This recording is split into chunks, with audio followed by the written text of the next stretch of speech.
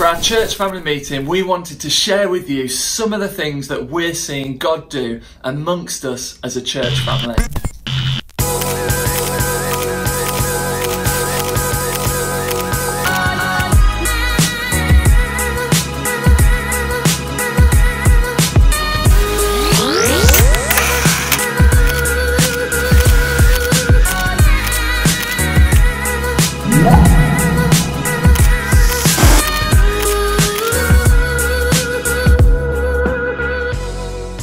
We've seen some significant growth in our children's and families work over the last 12 months. One of the most obvious signs of this has been the steady growth in both children and young families attending on a Sunday morning, many of whom are totally new to faith. Over Easter, through our Hawbush Family Afternoons and Family Easter celebration, we reached over 60 families, sharing the incredible message of Jesus' life, death and resurrection. We're continuing to reach out in mission through things like TLG, TOTS, Family Champions, through Open the Book assemblies, through Hawbush Family Afternoons and Paul Wilmot's schools work. There's so much more going on. One of the biggest challenges the church in the UK faces, I think, is the increased secularisation in a postmodern world.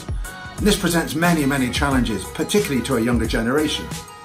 And in fact, probably you and I both know churches locally that if something dramatic doesn't happen, they may even face closure. We realise that we're not immune to the impact of that culture on our young people.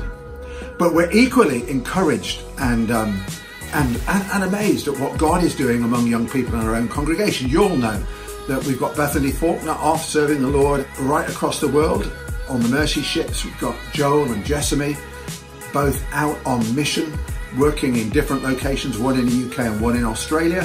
And of course, we also know that Beth Dabbs recently has just visited Africa and done some amazing work. And of course, there are young people in university who are reaching out in their own special way. We have a real passion in our heart to see a generation reach out with the gospel to their generation, and I think we've begun to see encouraging signs of this. We've also shared in our Sunday meetings some of the stories of how God is working throughout our church family in mentoring, one-to-one discipleship and counselling. We continue to see Christ formed in people, healing hurts of the past and leading into greater freedom for the future. This year, we provided host homes for all of the young people taking part in the Sense and Stance, the Youth for Christ touring teams that go all around the country taking the gospel of Jesus into schools. It's a privilege to be able to be part of this work. New Life continues to meet the older generation here every Thursday. We do a hot meal and a dessert. They have company and friendship. We do activities with them, and it's a great place for them to come every week. We have about 55 people here that we reach every week with the gospel of Jesus. In youth this year, we started a Young Leaders programme. This engaged 7, 15 to 19-year-olds in developing leadership skills, meeting with an older Christian to be mentored, and over the summer going to a festival where they can implement what they've learned. We really believe this is key to invest in our young people for now and for the future.